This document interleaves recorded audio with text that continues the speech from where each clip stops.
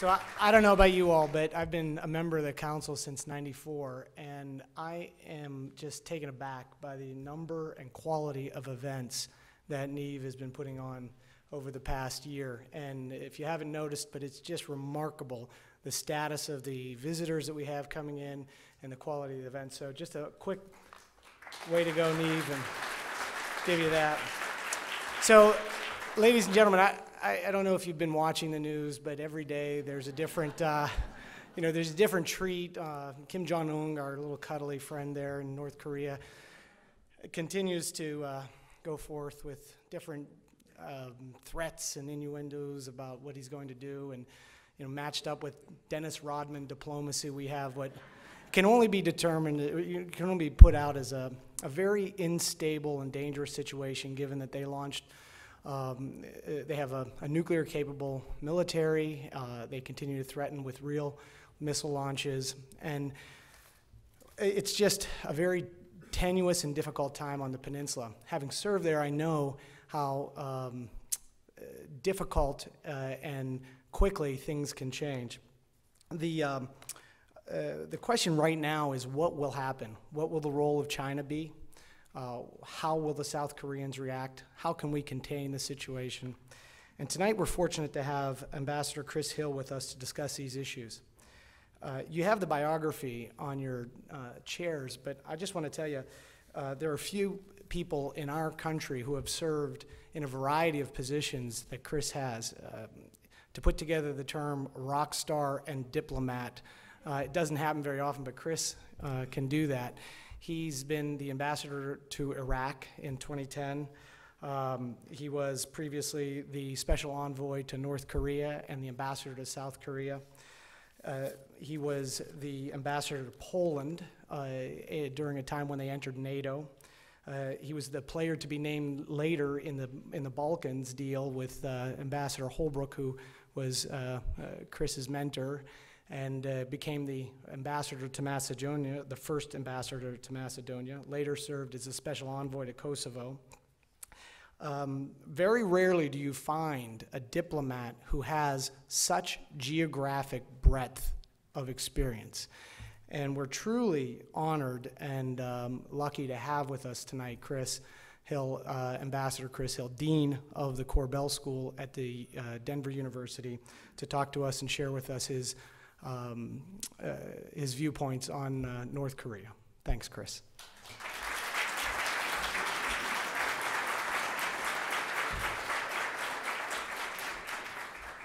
Thank you very much, John, for those very kind remarks, and it's nice to see you in your natural habitat here in Chicago. But we enjoy having John out in Denver, because we have been working together, I think, on some very, very exciting projects.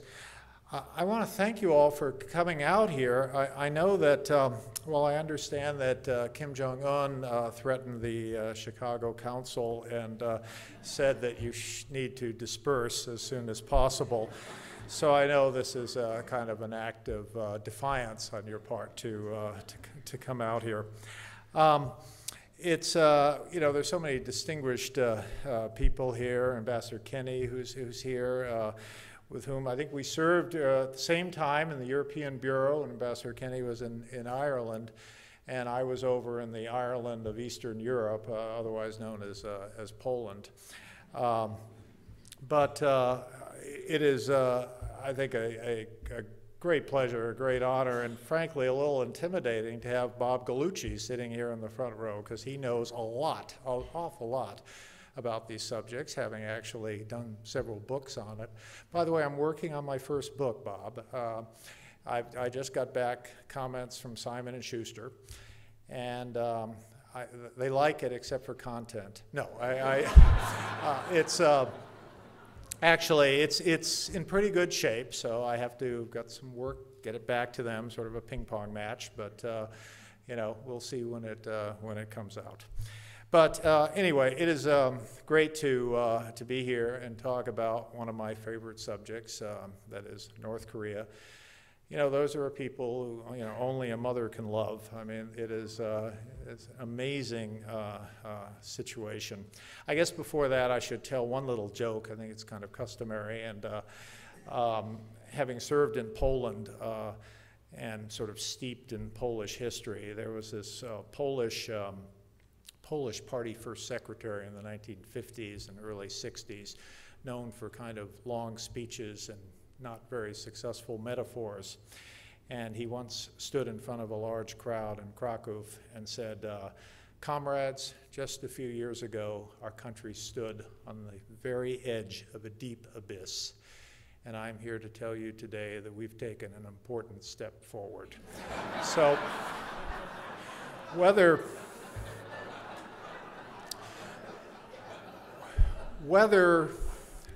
North Korea is doing just that, time will tell. But I must say, the crisis that has gone on in the last few weeks, I think has really been a very tough one for everybody, for policymakers, whether you're in Beijing or Washington. It has been about as tough a situation. But I think one aspect of it that has been very important is that we've all pretty much stayed together. You do not see a lot of daylight between the South Korean government, for example, and the US government or the Japanese government. I think everyone has a kind of similar approach, and even China, where things do not necessarily happen in a hurry, where where they have made, I think, some changes that we will see in the maybe coming months and years. But even China, I think, has sort of come into line with what a number of us or what a number of countries have felt for a long time.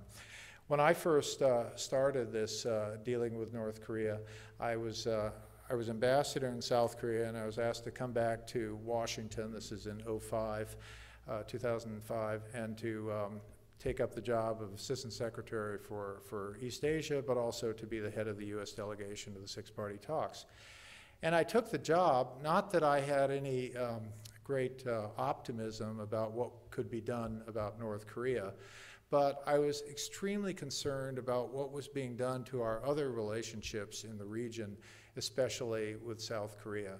I think our failure to engage in negotiation in 2001, 2002, 2003, that failure to engage in negotiation, the sort of very strong statements being made out of Washington, which if you look at a map is a long way from the demilitarized zone between South and North Korea. That kind of bellicose statements coming out of Washington were actually really harming the fabric of the U.S.-South Korean relationship, such that by the late 2004, a majority, or upwards of almost 50%, so not quite a majority, of South Koreans, in responding to opinion surveys, were naming the United States as the chief culprit in the North Korean nuclear program.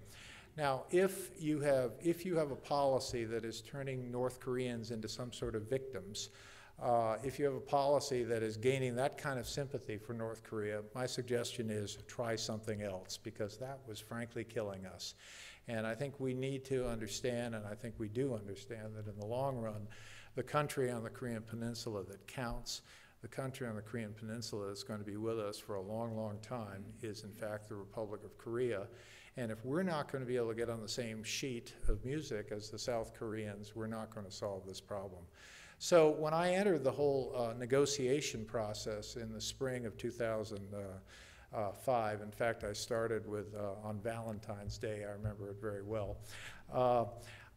My main concern was not necessarily to try to solve North Korean nuclear ambitions, because in diplomacy, there are a lot of problems out there that are not going to be easily solved. It's not a matter of coming up with good ideas. It's not a matter necessarily of building the relationships you need in order to get things moving in the right direction. It's often simply a function of the fact that you're not going to be able to find common ground, but you will be given some credit for trying. And I think the United States received a lot of credit for trying as we started out in this six-party party process. I took on the position thinking that we really needed to work much more closely with China, and I'll get back to the subject of China, and South Korea especially, but also Japan. And so borrowing some of the pages from my Balkan manual, I thought that what we really ought to try to do is, first of all, say where we're going with the six-party talks. That is, don't just try to solve everything in one swoop, but have at least a one-page statement of where we were heading, what the main obligations of all the parties would be. So we worked, and in order to do this, I knew that we couldn't just have one of these desultory international negotiations where you come in on a Tuesday, you talk on a Wednesday, and then you fight the traffic back out to the airport on Thursday. So what I really insisted on with my Chinese hosts of the six-party process, a gentleman named Wu Dawei, is that we need to stay there until we made progress. Now, Wu was a little worried whether the food supply of China would hold up during that period, but the Chinese agreed that we would stay until we had real progress. We weren't going to just do a chairman's statement and claim that there was some statement. We were going to get some agreed statement of all the parties. So we had first of all, a difficulty of getting the North Koreans to agree to even come back to the talks. They were boycotting them from about 2004, 2005, and this sort of process that the North Koreans engage in of boycotts of the talks. Today, everyone knows it's their fault. In those days, we were kind of accused of being the reason the North Koreans somehow couldn't come back to the talks. So we arranged to meet the North Koreans bilaterally in Beijing. This was in June of 2005. The North Koreans, my instructions were to have the Chinese there, but when the time came, there were no Chinese. We called up all the numbers we knew in the foreign ministry, no Chinese. And then there were no North Koreans either, and so when we tried calling the North Koreans, they said, we want to make sure there are no Chinese there. So I said, well, as a matter of fact, there are no Chinese there. And I just decided that since the North Koreans were going to announce that their participation in the talks after that meeting, that I should simply go ahead and have the meeting, which I did. Several senators tried to block my nomination to Baghdad, Iraq, because of that some 4 years later, but I felt it was the right thing to do. I called it calling an audible, and because I knew that if we got through with this meeting with the North Koreans, we could at least get the talks going. So we did, and we worked very hard, and finally in September, after some 6 weeks of negotiations, we agreed on something called the Joint Statement. And the Joint Statement of September 19th has a provision in it that calls on where the North Koreans agree to abandon, we use this term of art, abandon all of their nuclear programs. We didn't want to get an argument about whether it's a weapons program or a medical isotope program.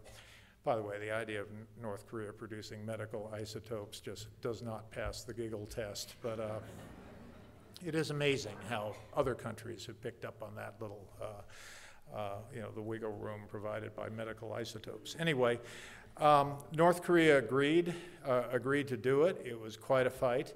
But to this day, I think it is appropriate that we hold them to their agreement. They agreed to do it to abandon all their nuclear programs in return for economic assistance, in return for cross-recognition of states, in return for a non-aggression agreement on our part that we would not attack North Korea either with nuclear or non-nuclear weapons.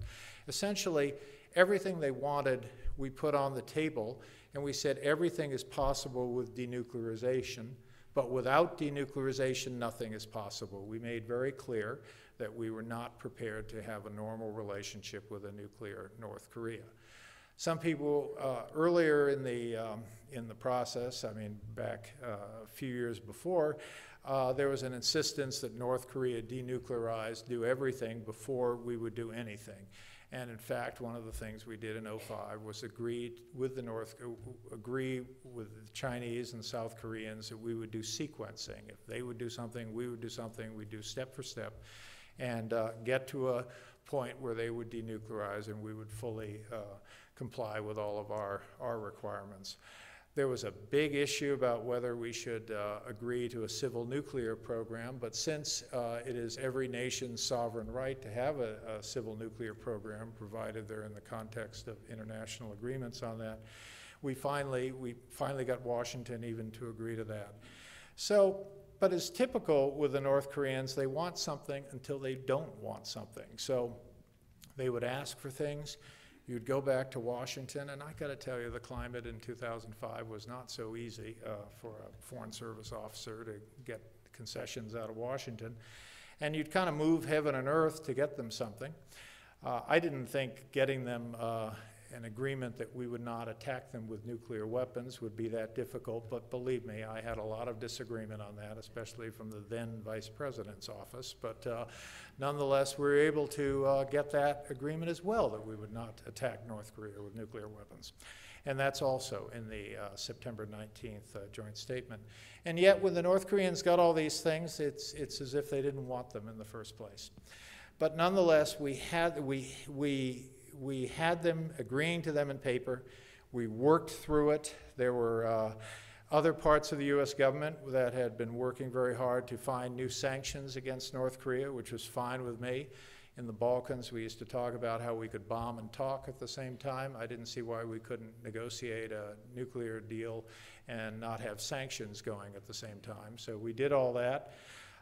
Sometimes the big problem, for me, the big problem with some of these sanctions was that they were sort of oversold, like some kind of cure for cancer. And so we had, at one point, we went after an obscure bank, and I mean obscure, a place called, it was called by its acronym BDA, which I always thought was Bomb Damage Assessment, but BDA was something called Banco Delta Asia. And lo and behold, there was $23 million worth of North Korean accounts that we pounced on and wouldn't give back to the North Koreans. Well, that caused about a 1.5 delay in any negotiating process. We certainly got their attention. Maybe more importantly, we got the attention of the other banks in the world besides Banco Delta Asia who may be considering taking North Korean accounts in the future. So I think we made our point. And then at a certain time, I asked Secretary Rice, well, I think it's time we drop this one and kind of moved on. And then we found out that no one knew how to drop it because it was something rooted in something called the Patriot Act in section, I think, 310 of the Patriot Act. And so there was no means to reverse the sanction. So I said, well, what kind of tool is that when you do something and then you can't undo it? I mean, and it became a kind of sanctions doomsday machine that once implemented could never be unimplemented. We got through that. I think we ended up money laundering the funds through the Fed and the Russian Central Bank and ended up with the money in some Russian Far East bank. But I kid you not. It'll be in the book, too. In fact, it'll be in the book with a lot of names and details of that. So finally, we got to the point where we were able to get Yongbyon shut down. Yongbyon is the plutonium plant. Now, of course, Yongbyon had been shut down before. Ambassador Gallucci knows a lot about that. But I was in an administration that considered just a shutdown something not good enough. And it's true it was not good enough, but you know, you can't dismantle or disable a plant until you shut it down. I mean, it's like fixing your toaster while it's still on. It's probably not a good idea. So it took a while to convince people, well, let's get it shut down. And we did get it shut down in the summer of 2007. Noticed 2 years have already almost passed since we got the agreement in September '05. My hair, which used to be a sort of dark brown, had in the meantime turned into what it is today. But nonetheless, you know, we got it done. We got the international inspectors in there, and then we tried to go to the next stage, getting some concessions, getting agreeing to give the North Koreans some fuel oil, agreeing to make some political concessions, in return for which we wanted to see if we could disable the plant.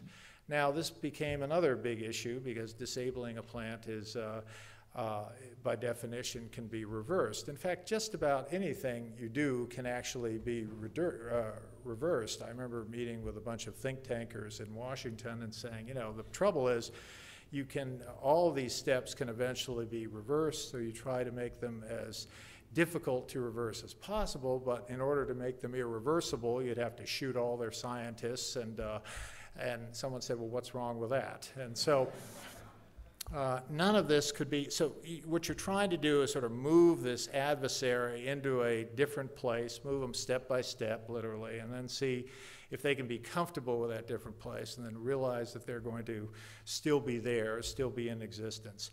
So finally, it took a while, but we finally got them to agree, and it took a lot of Chinese urging to get the North Koreans to blow up the cooling tower. Now, of course, I had to deal with a lot of arguments that they don't really need a cooling tower. They can just put boiling hot water into the river nearby, which they could do, but not even the North Koreans were quite prepared to do that. So we essentially put the plant out of service and made sure that it wouldn't be easy to put it back into service. Of course, then the issue became, how are we going to verify what they're doing? Now, the North Koreans gave us something called their declaration, which is part of sort of the international process by which you denuclearize. And people who wouldn't trust the North Koreans to offer the time of day suddenly looked at this thing and said, well, you know, we need to make sure that they make this complete. And those of us doing the negotiations were trying to say, look, even if it's incomplete, and I don't believe a word the North Koreans say, can we at least get on to the stage of verification? So it took us months and months to do that. And when we got to verification, there's where the final problem lay. That is, the North Koreans were prepared to have us verify that Yongbyon was in fact shut down, something we could have figured out. But were not prepared to allow us to verify sites where we suspected them of having uranium enrichment. And so ultimately, we were not able to make any progress, and we had to end the negotiations. I think the Obama administration felt that perhaps the North Koreans were kind of waiting for the new administration to take the next step. In fact, I think we had taken the negotiations as far as we could go. Clearly, Kim Jong-il had, by the summer of 2008, which is when the whole thing collapsed, or the fall of 2008, had become Kim Jong very ill. He had had a stroke, and clearly was not going to be in charge. So there was another possibility that he would get better, the North Koreans would re-engage with the new administration. But it was very clear by the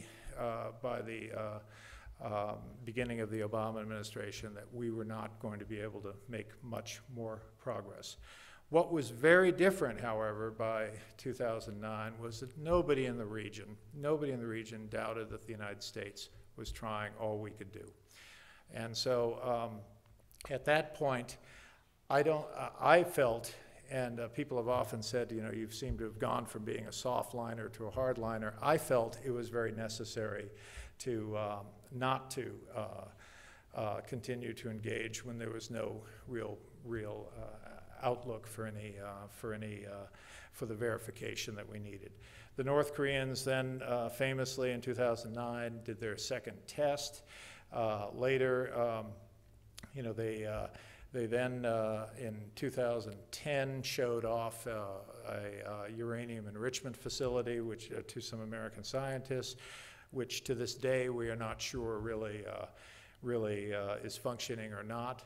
But anybody who says they know exactly what the North Koreans are up to, I can assure you, doesn't know, and that's what makes this current situation so difficult.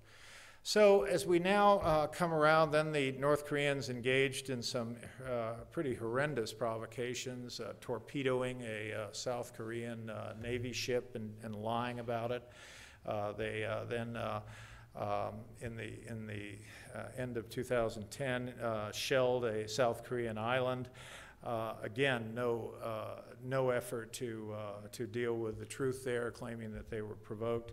And so at that point, the negotiating process, I think, probably quite rightly, went into the deep freeze.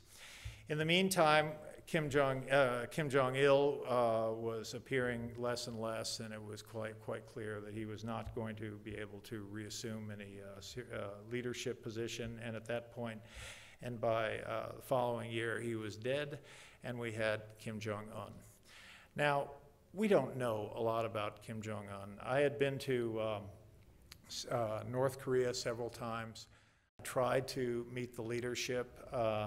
At one point in 2007, President Bush had allowed me to carry a letter from him. It was actually to all the other members of the 6 parties.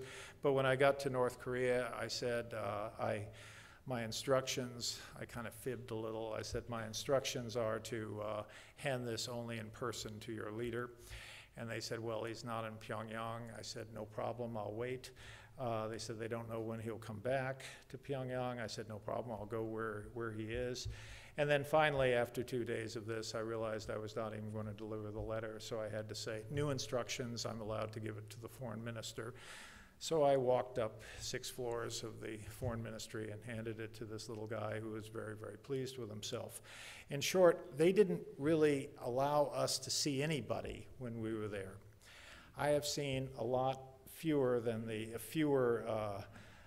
senior North Koreans than that former Chicago Bull power forward, I guess you would call him, although I don't remember him scoring any points. But they kept, they really kept their kind of, they're very proud of their opaqueness. I mean, they don't want to let us think that or let us into, what their secrets are, what is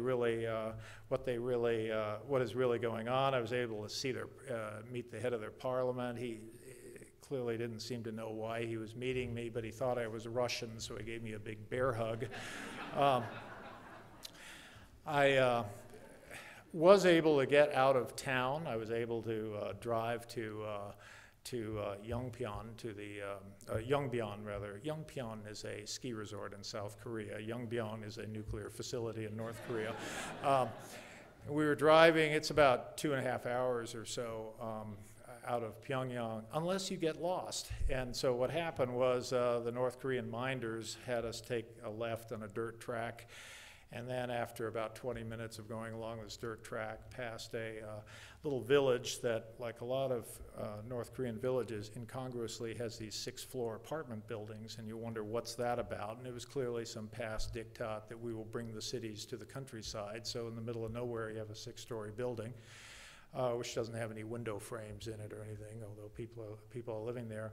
And at that point, our convoy of 4 or 5 vehicles stopped, and then the North Koreans got out and screamed at each other for about 10 minutes, at which point we turned around and went back to the main road and went another 10 or 15 minutes on the main road, at which point we turned onto the correct dirt road and found the Yongbyon plant. In short, I saw a little of North Korea, but there's so little that you can gain from just this kind of tour. I must say, going through a couple of these villages, people would basically never look up from the ground, where they're clearly collecting little scraps of wood. It is a tough existence in that country. So anyway, the North Koreans don't really let you in on what's really going on there, and so I think in many respects we are entering this current crisis with very little knowledge of what is actually happening. I do believe that Kim Jong-un is about as not ready for prime time a leader as you will see anywhere in the world. I don't think there's any evidence to suggest that he has a clue about what he's really doing. I don't think he's really in charge. I think it's more he's a kind of cult figure, or a 3rd-generation cult figure, and I think the North Korean military is sort of calling most of the shots. At one point in one of my visits, I asked to meet members of the North Korean military on the assumption that maybe they know something. And even with the North Korean military, they don't tell you a lot, although they took me through a sort of Disneyland tour of the Korean War, explaining how the U.S. had attacked North Korea, et cetera, et cetera. So you don't really, it's hard to say what they feel, but what we do know is that they all live in this not so splendid isolation. And so I think the idea that they're being led by Kim Jong-un is probably not correct. It's probably more these military leaders. They're probably members of the nomenklatura, that is the people that Kim Jong-il was able to satisfy with various gifts, these sort of what remains of the sort of party structure of North Korea. And so I think his regent, Chung Sung-taek, is probably a key figure. He's the brother-in-law of Kim Jong-il. Chung Sung-taek, I think, was behind those early efforts at firing some of the North Korean military that we saw back in 2012. But again, we haven't seen much of that since. I think it's probably clear that Kim Jong-un is not being well received by the North Korean people, and they are trying to showcase his leadership, and what better way to do that than to stand up to the U.S. So I think there are a lot of reasons to be very concerned that we have a leader who's not really a leader. We have a country that has no concept of how it's being perceived in the world. I think the most important development we've seen in recent weeks is, first of all, the U.S., South Korea, Japan, everyone's pretty much stayed together. That is so key. The second thing that I think is very important is clearly the Chinese have had enough. They don't say that is not their way, but if you hear President Xi Jinping speak, if you heard him speak the other day or read about his speech, is very clear that they are getting to the end of their rope. However, I don't think the Chinese, I think the complexity of North Korea for China is considerable. I don't think this is a matter of China worrying that North Korea will collapse and send 23 million North Korean refugees into China, with the last one remembering to turn out the lights. I don't think that is a real issue. I think more likely it is much deeper than that. There's a lot of kind of old thinking in China, where if North Korea goes down, that must be a U.S. victory and a Chinese defeat. I think that kind of thinking has to be overcome. I think there's also a concern that if North Korea goes down, what kind of questions start getting opened up within China about the role of the Communist Party, et cetera, et cetera. So it has a kind of in a weird way, it could have some reverberations in the rather delicate balance within China between those who think that their political structure is wholly inappropriate to their economy, and those who think that somehow the political structure is the leading edge of the economy. So I think if a Marxist-Leninist regime goes down in North Korea, I think Chinese would fear that that would kind of rekindle a debate, and this time a debate that would come at the expense of the Communist Party. I think those are the kinds of things that worry the Chinese. And to the extent that we can affect this overall situation, I think our task ahead is pretty clear. Stay very close to the Japanese and the South Koreans. Thicken up missile defense for two reasons. One, because we don't know what the North Koreans are going to do, and two, because we know that that is something the Chinese pay attention to. And thirdly, I think we need to have a much more in-depth conversation with the Chinese. We have various operational plans on what to do in the event of a North Korean collapse. We need to kind of share the gist of some of this planning with the Chinese, so that the Chinese understand what we are trying to do and what we're not trying to do. We are not going to try to station U.S. forces up on the Yalu River. We are not going to put listening posts up on the Yalu River. We are looking for, in fact, I think in the context of a united Korean peninsula, we'd be hard pressed to convince our Congress even to keep the 30,000 that we already have in South Korea. So I think we need to have that conversation with the Chinese. They probably would not listen to us the first 49 times, but I think if you keep doing it, whether you're selling soap or selling a policy, I think people will eventually get with it and start buying your product. And so I think we need to kind of have a more serious discussion with the Chinese. And in that serious discussion with the Chinese, we have to have a better sense of what's important, what's a top echelon issue, and what's not a top echelon issue. So when you see these senior American officials going off to China with this Christmas list of everything we want, we need to prioritize that list a little better than we have, and I think North Korea is probably the situation that we need to really pinpoint. I do believe that out of this kind of mess, which is really this bluster that has truly turned into buffoonery of late, with North Koreans telling embassies in Pyongyang to run for your lives, and the embassies say, no, we're fine here. I've never seen that in my life, but I think we need to take out of this kind of mess a renewed effort to try to work closely with the South Koreans, because they are going to be facing the lion's share of this. We need to really make sure that out of this mess comes a strengthened U.S.-ROC alliance. And we need to see if out of this mess can be a better understanding with the Chinese. So I think if we can pull that off, I do believe that April is a crucial month, because I think the exercises, the annual exercises, my only regret about our exercises is we didn't have them in the spring of 1950.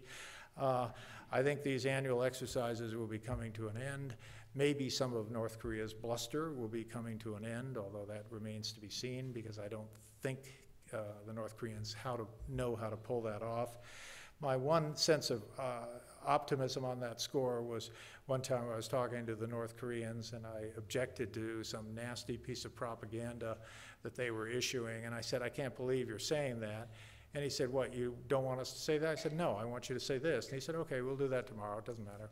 So, you know, in short, while for us a politician might have a big problem reversing herself on an issue, I don't think the North Koreans are quite as traumatized by, you know, flip-flopping and that sort of problem that bedevils American politicians. So I think they could get out of this if they really wanted to. So it will depend on whether we can hang together with all our partners and allies, and I think so far, I think the administration has done a very good job on that. So I think I'm in overtime here, so maybe we should go over to a more interactive process. Okay, thank you.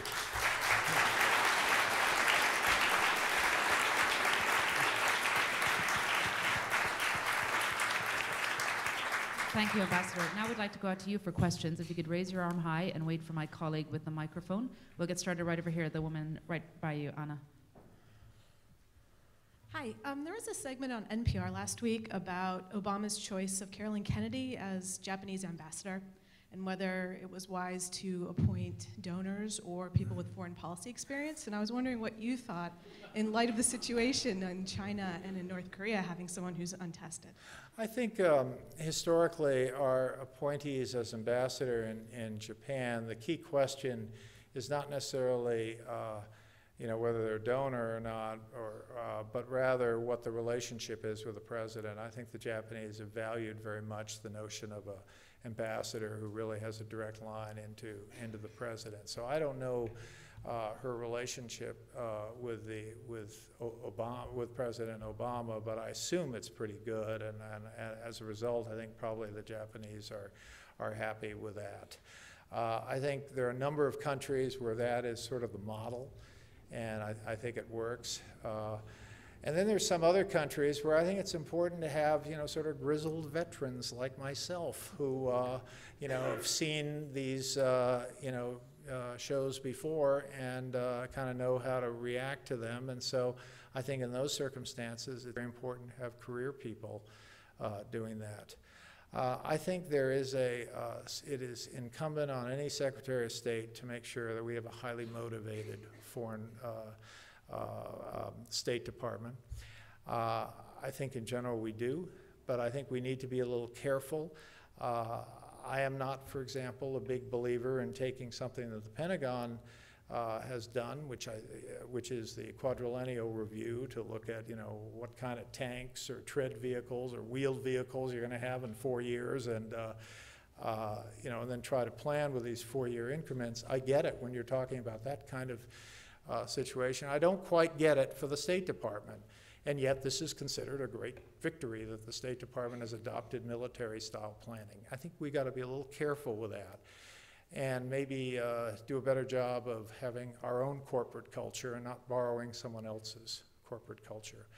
I think there's tremendous scope for diplomacy in our in our foreign policy, and by that I mean diplomacy should not just be the means by which you get others to support military action. That's an element of diplomacy, but I think what I like to think is, you know, Americans have always had a reputation of being very practically minded and problem solving. I mean, I did that since the time I entered the Peace Corps. I mean, people would show me some stupid issue and I'd scratch my head for a while and say, well, it's a head scratcher, and then I figure it out. And I didn't do it with any kind of ideology. I didn't lecture anyone. I didn't wag my finger at anyone. And I think we have kind of, as a country, slipped into this kind of finger wagging. And I think we got to get back to what we really are, which is a very practical people who disagree on bunches of things, but we know how to solve problems. And I think when we do that, I think that will be very helpful to our foreign service, and I think very, very helpful to our country. Yeah, right there, please. My name is Andrew Kim. I'm a Korean American. I thought that might be the case. But you know, recently I read a Wall Street Journal article reporting that some influential Chinese are very displeased for the current event taking place in North Korea. yeah, And they advocate downgrading its relationship yeah, with the DPRK. yeah, My question to you is, what does downgrading mean yeah. diplomatically and politically? And will it ease the tensions in the region, or would it increase them? I think if the North Koreans truly felt that at the end of the day China is not with them, I think that would be a very good development for the region. And what I take to mean downgrading is that China has a lot of interests in the world. And China has a lot of things it needs to do in the world. China has things that if it doesn't do those things in the world, China will be in a worse position.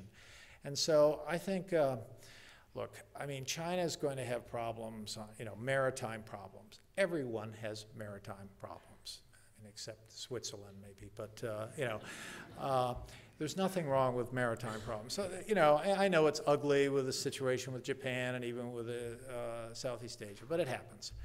But I don't think China should put itself in the position of being the chief supporter of this regime that I think, frankly, defies description and is beyond the pale of what one should expect to see in a government anywhere in this world in the 21st century. And I think the Chinese really need to think about whether that's part of their future or whether that's definitely part of their past. So I would hope that downgrading means they've made a decision to go with their future rather than their past. But you know, when you have American diplomats, again, lecturing the Chinese on what their interests are, it's not very effective. So I think it's better to see the Chinese come up with it themselves. And maybe our job should be to explain to the Chinese what we're really interested in rather than allow Chinese to interpret our actions as somehow aggressive or hostile, et cetera, et cetera. So I think too often hardliners in the United States use the statements of hardliners in China and vice versa. Yeah, the gentleman right there, please. Yeah, she's right beside you. It was very interesting, fascinating talk. I wouldn't have asked a question until you brought up the concern that the Korean government may, in fact, go down.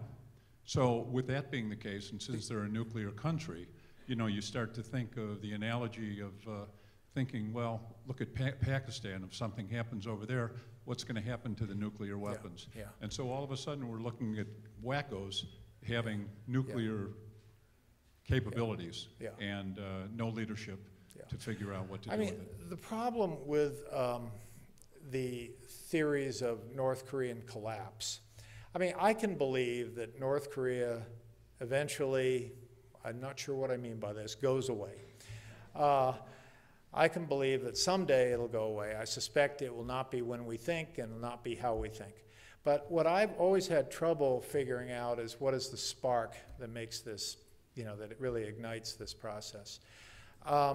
So I think in understanding that spark would give one a sense of, what you have to do about the potential of loose nukes.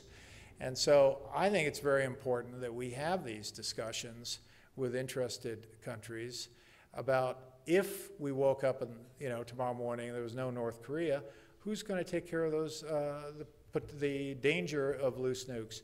Should there be some U.S. involvement in that? Should the South Koreans do that?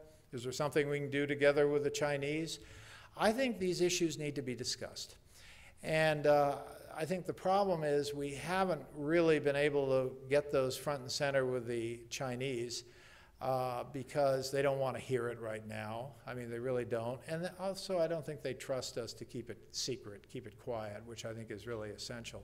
But I think your question about loose nukes is really goes to the heart of the matter. But at the same time, I wouldn't say that the North Korean regime is the best regime in the world to maintain nuclear weapons. Frankly speaking, I think they're about the worst, and I think the day we can wrest these nuclear weapons away from them is going to be a very good day. Okay, next question. Yeah, right up here, please, in the second row. She's right on the other side, on your left.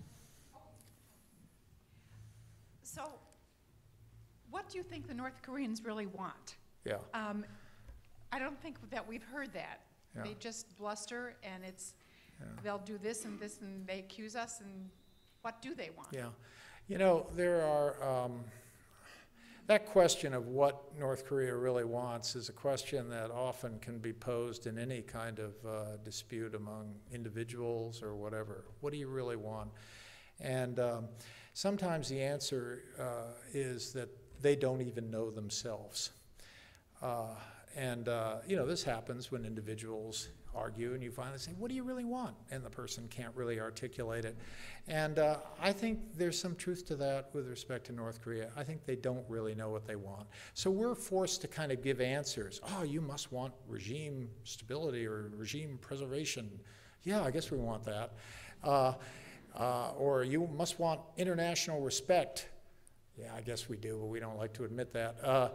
So what is it? I mean, I suspect that it's a lot of sort of tactical stuff having to do with just the fact that this guy, Kim Jong-un, was not, they didn't kind of groom him, let me put it that way, to get him to be accepted by the North Korean people. So I think to some extent what we're seeing is what they want is for a government to be accepted. They're certainly not going to put it open to real elections. So I think these arguments that this is all about domestic politics are probably that's the right track.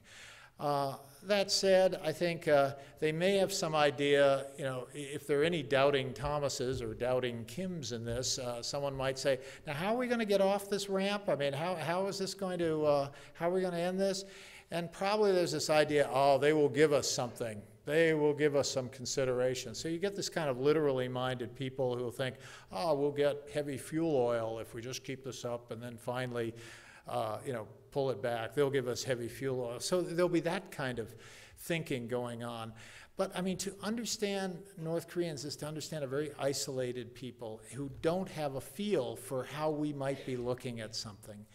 And it's funny because when I've used this line a million times myself, and I think the Obama administration uses it about 1 million times a day, which is North Korea threatens further isolation, if they continue this.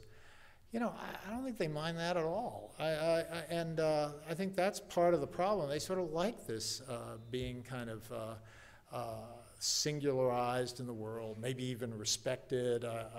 But certainly they don't mind isolation. I remember the Chinese were pushing very hard when I was doing the negotiations to, they weren't asking for us to do diplomatic recognition of North Korea, but they said, it made a big influence on us, the Chinese, when you opened up an interest section in Beijing. And this was, for us, the Chinese, we realized, okay, we're on the way to having this kind of relationship. And so why don't you offer that to the North Koreans? So again, I moved heaven and earth in Washington, and the usual accusations that I was some kind of North Korean sympathizer, et cetera, et cetera. Finally, I got people to say, okay. And then I proposed it to the North Koreans. No, we're not interested in that. So it's people need to know what they want. And I think that's one of the biggest, but I think in asking that question, you've posed one of the biggest problems in the whole thing. I don't think the North Koreans know what they want. Yeah, Marty Oberman, right there, please. My limited knowledge of North Korea is based on the impressions I drew from David Halberstam's book, The Coldest Winter. Yeah.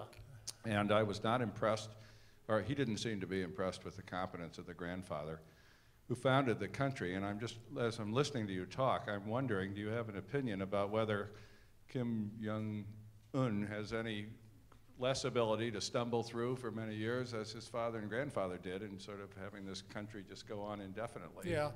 I mean, I think he has, Kim Il-sung, for example, who I agree with Halberstam's conclusion about him. I don't think he was particularly smart or strategic, but his capacity to get some things done. I mean, I think evil things, but nonetheless, he collectivized agriculture, for example. Koreans are, don't like to be told what to do in those terms, and he pulled it off.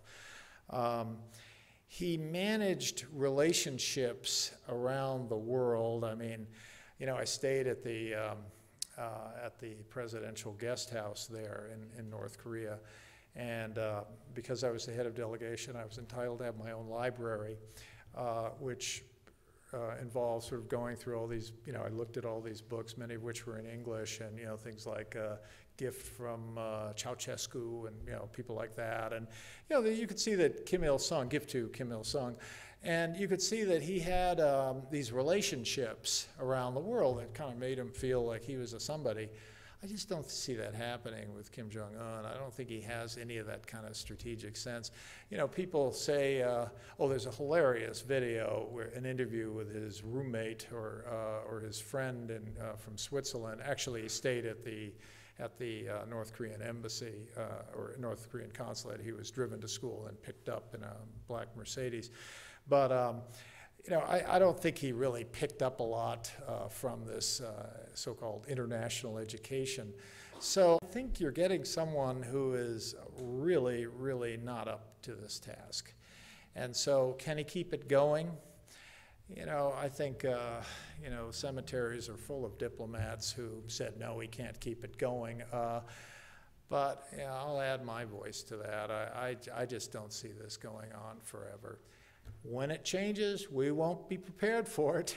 And we need to have these relationships with South Korea. We need to be able to work very fast and with the kind of intimacy that you'd expect of a team.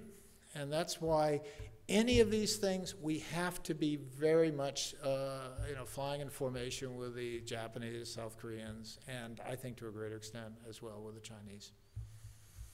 Yeah, right there in the blue tie, please.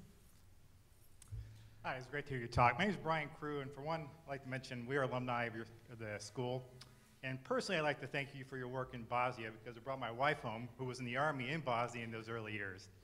But my question is this. We never lost a soldier in Bosnia, and I'm very proud to have been affiliated with that effort. But then I thought, we solved that, we can solve anything, and that was my mistake. So my question is, as you mentioned the Chinese, I mean, prior to all the news on North Korea, a lot of the news was actually on natural resources, Japan, some Korea, the Philippines, defense treaty that the U.S. has, squaring off in that area over natural resources. Now we come into the North Korean talks that are going on. As a diplomat, I'm curious, is it challenging if you're going from, the U.S. is kind of squaring off, or not squaring off, but aligning along with our allies, the Japanese and natural resources, but now we're needing to go into talks, or wanting to go into talks with the Chinese to help the North Korean? Well, I think there's no question that China is a major challenge to the U.S. China does not, they don't quite have the give and take on some of these natural resource issues. I think, you know, there's blame to go around on these island issues, but I think the Chinese certainly have their share of it. But all that said, I think we need to be careful with those who would argue that somehow conflict with China is inevitable. I think that is a terrible way to look at it. And to see people so inspired by Thucydides and the Peloponnesian Wars, first of all, people who probably couldn't spell Thucydides, and now we're supposed to look at history almost 3,000 or 2,500 years old about that somehow Sparta is the rising power a la China and Athens is the established power a la the US. I mean, I don't think there's enough time in the world to explain the difference between ancient Sparta and modern China. And I would actually argue that there's not a lot of similarity between the US and Athens. So I just think we ought to kind of avoid those kinds of that kind of approach and just understand that the Chinese are probably going to disagree with us on a lot of things, and we're going to have a lot of hard-headed arguments. But I tell you, go to Beijing, get a cab, and go 45 minutes north of Beijing and see the Great Wall of China, and ask yourself, do you really want to get into a fight with the people who make a thing like this? And you don't. You don't. And I just feel that, anyone who's kind of spent a lot of time with the Chinese and tried to work with them on things, I think we can pull it off with China. I really do. I mean, you don't, if you're around China, you don't get this impression that there's this sort of anti-Americanism there. I mean, certainly the government has an interest in some anti-Americanism, but I mean, we have students at the university who go there, and they come back with pretty good stories of other Chinese students. I don't think the U.S. and China should be looking at inevitable conflict. I mean, we've got inevitable competition in areas, but I don't think the Chinese are looking to take over the world, I mean, it's funny to hear people in other countries think the U.S. wants to dominate the world. I mean, I'm from Little Compton, Rhode Island. No one ever woke up in Little Compton, Rhode Island and said, I want to dominate the world. I mean, and so I really think, a lot of that stuff about us is overblown, and a lot of the stuff about China is overblown. Yeah, how about right up here, please, in the front? Thank you. Second. Thank you. A question is to the missing neighbor in the north. You haven't mentioned the Russian interest, if any, at this point, which is strategically important. And I would agree with you with your description with the U.S. and Chinese relationship and attitudes. But do you think that China is ready for possible reunification of Korea? Are they ready for that? Is China ready for that? Right. Yeah. Thank you. Yeah. Well, it's kind of two questions. I remember when I lived in Poland in the early 1980s, the wish was that there would be a common Chinese-Polish border. You're a little slow, but you got it. All right. And I think that question of whether Russia is still, I think, a very actual question. I mean, is Russia a country that's going to focus westward, or is it a country that's going to slip into some other mode and somehow be more isolated, and then, this Russia Far East becoming a sort of economic outlet for this more isolated, or is it going to be globalized? So there's a lot of reasons to be concerned about Russia. I worry that the Russians, I mean, they certainly, there is no responsible Russian I've ever talked to who supports the idea of North Korea having a bomb. There's absolutely no one who supports North Korea having a bomb, and I don't think any Russian really, frankly, at this point, supports North Korea. But I think they are so traumatized by the competition with the U.S. over the decades, and traumatized, frankly, to some extent by our triumphalism after the end of the Cold War, which I think if you're a Russian who knows what was going on in Russia, you don't just see that as some external stimulus. You understand that what ended the Cold War was in many respects an internal process in Russia. So I think there are so many Russians who are traumatized by this. It is just too difficult for them to try to get on the same page with us and try to see if we can deal with North Korea. And so even though they agree with everything that we and the South Koreans say, they were, frankly, at times very disappointing in the six-party process. And I wish that would change, but I'm not sure it would. They have very talented diplomats. They know the situation in North Korea. They could be a lot more helpful, but they could not quite get themselves to do more.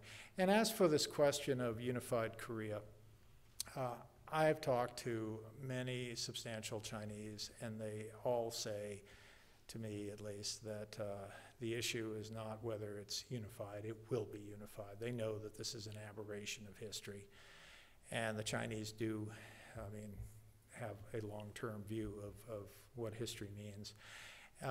But for them, the question is how. And I think to have this demise of North Korea, as I said earlier, I think is very traumatizing to the Chinese. And it doesn't have to do with North Korean refugees. It has to do with the whole, that would force in China the domestic debate about the relationships of governmental structures and economy, et cetera, et cetera. It would force in a way that the Chinese are not prepared to have that kind of internal debate or open debate.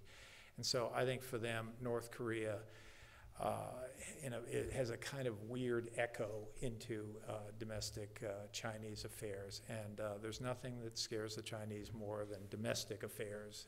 I think the Chinese are not so nervous about the world. I think they're nervous about their own internal processes. Yeah, right up here, please, Jerry Goldstone.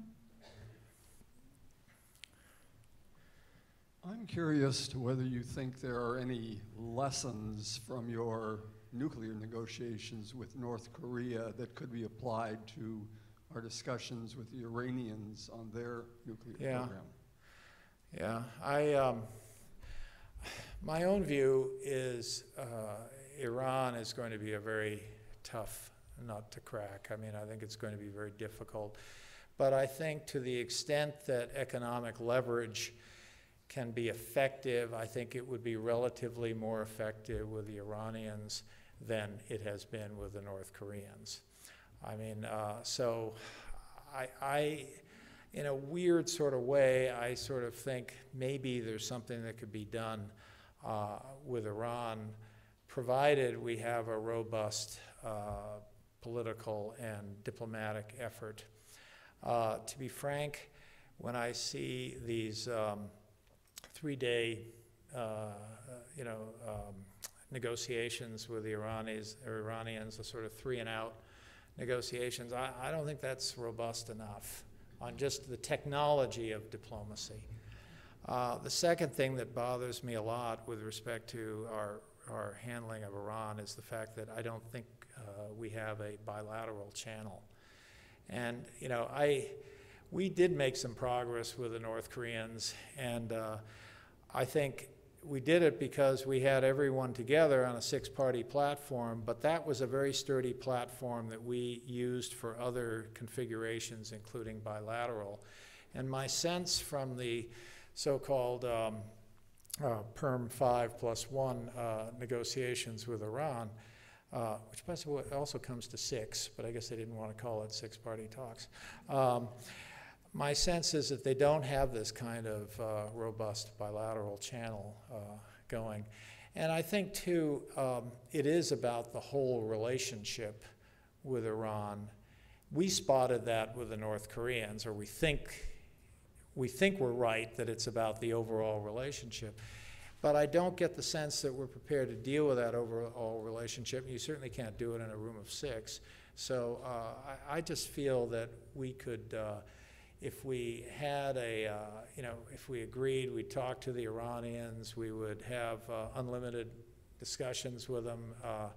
I think that would be one lesson from, I think we made progress with the North Koreans when we just kind of forced them to stay and work on it for a couple of months rather than 2 days. So hard to say, and I'm certainly not critical of anyone who's doing it because, first of all, you got to vector in a lot of other stuff, and every time someone from the administration would talk to an Iranian, not everyone in America any longer agrees with the idea that politics stops at the water's edge.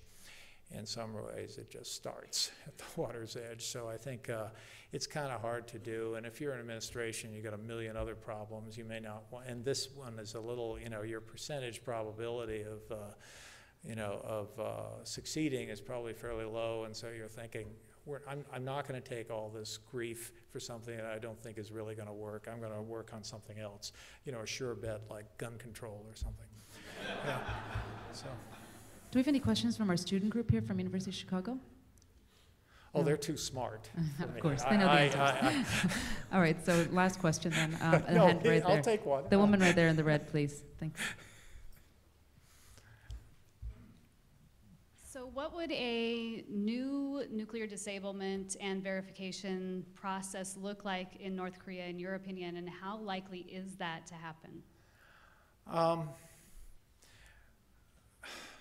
If they could get back to implementing North Korea's commitment to doing away with or abandoning its nuclear programs, if North Korea were to reaffirm that commitment, I think we should work quickly, taking advantage of the momentum.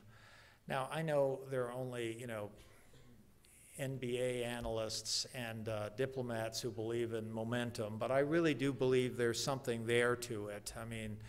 So I would start moving very quickly to see if we could get a sequencing agreement and time frame to get some of this done. There are those who argue that we shouldn't have walked away from the six-party process because we didn't have verification. That is, in a practical world, verification works by getting on the ground, starting verifications, and say, by the way, could I have a look at what's going on there? And you try to broaden out the verification once you're on the ground. And that was, I understand that argument, and there's a lot of merit to it, but, in a political context, I was already, taking a lot of incoming, and I don't mean from Pyongyang. I'd like to see a sort of tighter sequencing plan and with some real time frames and kind of try to move it quickly while the moving is good. That's how I would do it. Ladies and gentlemen, please join me in thanking Ambassador Hilt for his Thank comments. You very much.